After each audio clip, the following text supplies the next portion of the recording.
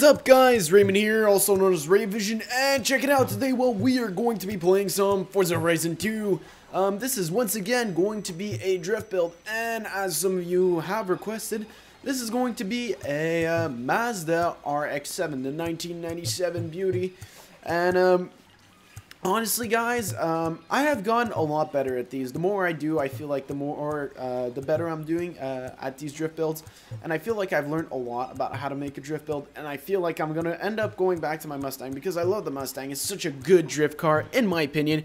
I'm going to end up going back to that Mustang, and I think I'm going to end up changing some things in the tune, changing some things in the upgrade, just to make it a better drift car. So what we have done, basically, upgrade-wise, we added the V8 engine. Not the racing one, because the only thing I assumed, I didn't check, but the only thing you'd be able to remove are, I forgot what they're called. You guys know what I'm talking about. There's only one upgrade you can do for those engines. Very limiting, so we went for the V8, and we got twin turbos, which are beasts. Then we did a couple adjustments in tire pressure, gearing, and springs. And honestly, this is probably one of my favorite drift tunes I have done so far in Forza Horizon 2. This car really handles the corners well. It's difficult to spin out, and what's great is most cars usually I try and siphon it, set it up so that it's the main 3 gears, the ones that you use. But this one is has got so much power and abundance, and the way it's made, this drift tune allows me to do so much more. Here you see me creating the profile, if you guys, or whatever, the file, if you guys want to download it. It is called Ray Drift on the Drift, best for speed. And so how do I say, I've learned a bit more about tune gearing and all that, and I find this car probably one of the harder cars to spin out. Of course, like any other car, you can spin it out, but I find like doing donuts with this car is so easy. It's like, you're gonna see me earlier, like most of the time I have to get a feel for the car. This car in first gear just does it. What's great about its 4 gears is even in 4th gear it doesn't struggle to get power. That's why usually I have to either go for 3 gears, because I can't get enough power to go for the 4th gear. And so I just extend the 3rd until I don't have, when I have just enough, or as much as I can grab. And so this car really does not mind giving you extra room to play with. It allows me to use all 4 gears. How this is tuned allows me to use all 4 gears, the maximum amount of power. It really does a really good job at this. To do donuts, I can do it in 1st gear. Take sharp corners, I do it in 2nd. Take straights, I can do in 3rd or 4th. Long sweeping turn, I can do in 3rd or 4th. I only discover a little later in this video that I can actually take these corners in the later gears. So while I'm doing a couple donuts here, as you see, it's pretty easy. Like, this car is just taking it like a champ. It's doing these donuts without a problem.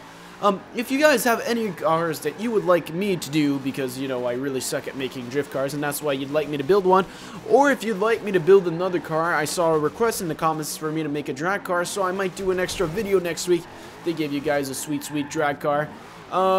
Please leave those in the comments below, although I have no idea how to make a drag car, so that will be pretty entertaining to see what we end up with. Probably end up with some sort of variant of, like, some track car that ended up being a drag car. I do not know. So that is that. You just see me here. I'm taking these corners, and this car really does handle quite well around these corners. Just look at that. Obviously, I'm going a little wide. You just gotta take the time to get used to.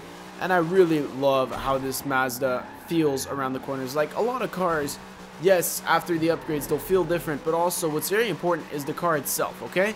You can't just take any random car, slap a bunch of power on it, and call it a drift car. You can do that for a bunch of cars, but some cars are born to be drifters, and I honestly have to say the RX7 is one of those.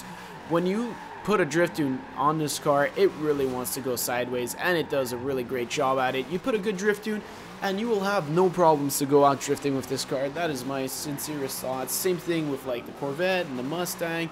Honestly, my Corvette tune, probably not the best one I've done. My Mustang tune, pretty high up there, but I think I can improve on it with some of the things that I've learned.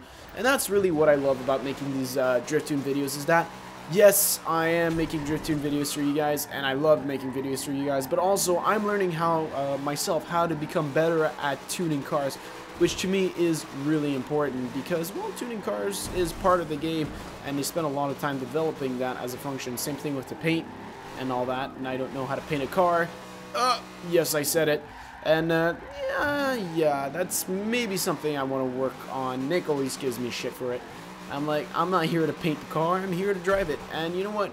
whatever makes you happy. If you're a guy that just plays the game to paint cars, go ahead. But, you know, I like to do a bit of everything. So right here, you see me trying to go around the circle in second gear. Second gear can do it around the circle. It's a bit more of a stretch circle. It's hard to stay close.